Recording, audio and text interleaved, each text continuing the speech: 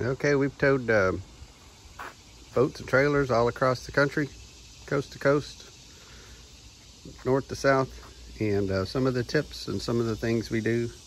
And I know some of you folks, you might be seeing this for second or third time. If you got your tips, add them below in comments.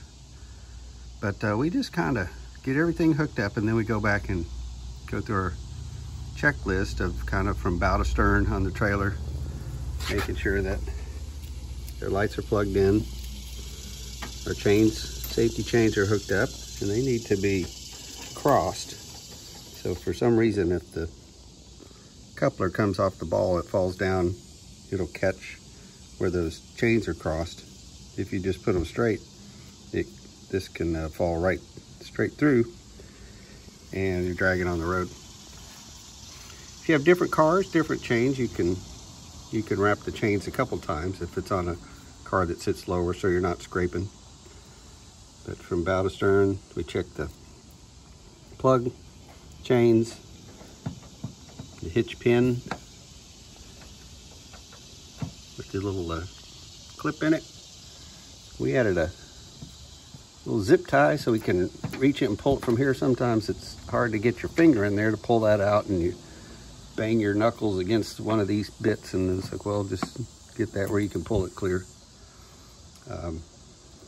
Safety wise, this is rated for 3,500 pounds. You can buy a drawbar that is not rated for 3,500 pounds. So when you're buying your drawbar, make sure it's rated for at least the capacity of what your receiver is.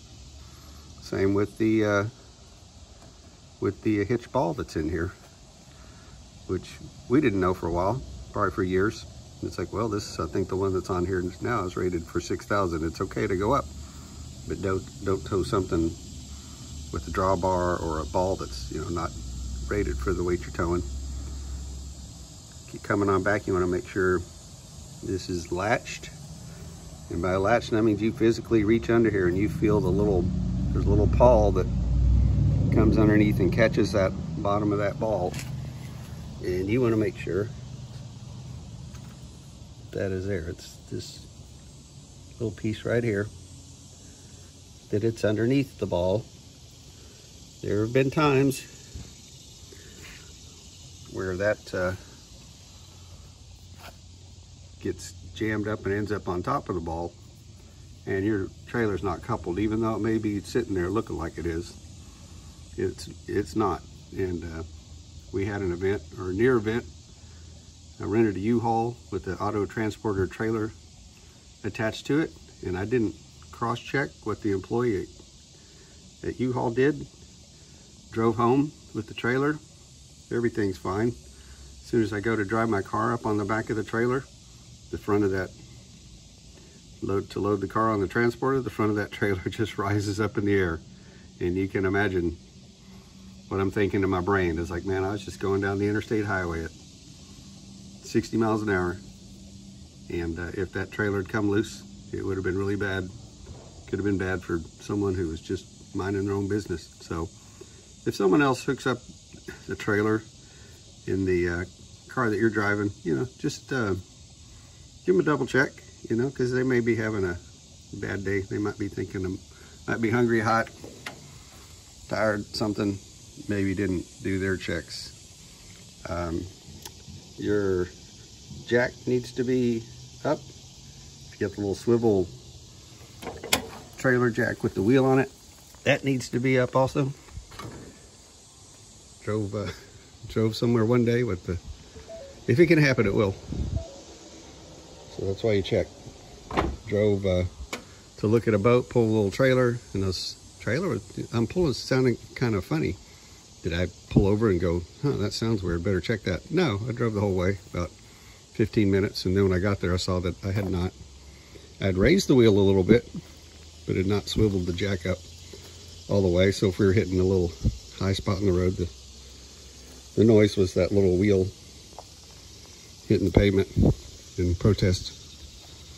And so it was a little dinged up, but it was still in good shape.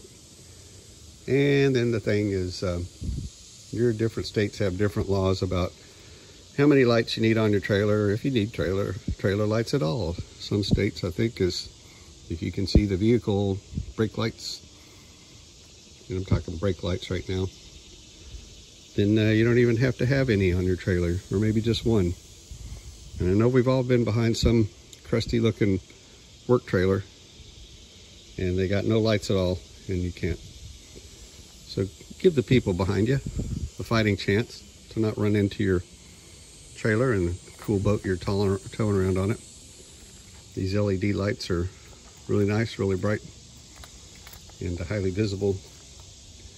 And I like where they're placed on this trailer as opposed to some that get put up here hanging off the fenders and older incandescents. You may not see those as well.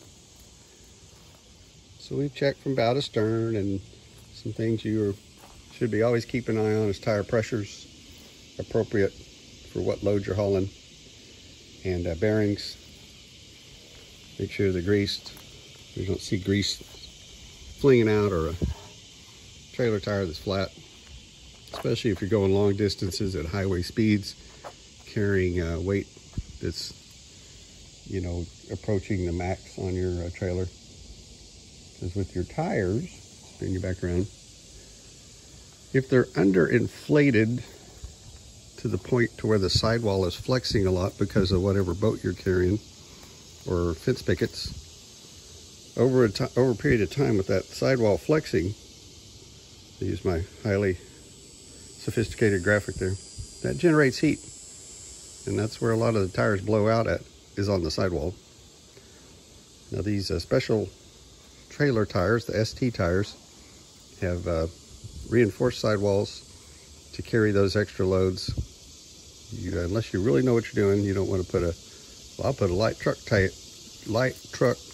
tire on there. That'll work just as good. Well, I wouldn't advise anyone to do that, but to each his own. And nowadays you can get radial tires. They're a better tire, it rides smoother, it's quieter, you get better gas mileage.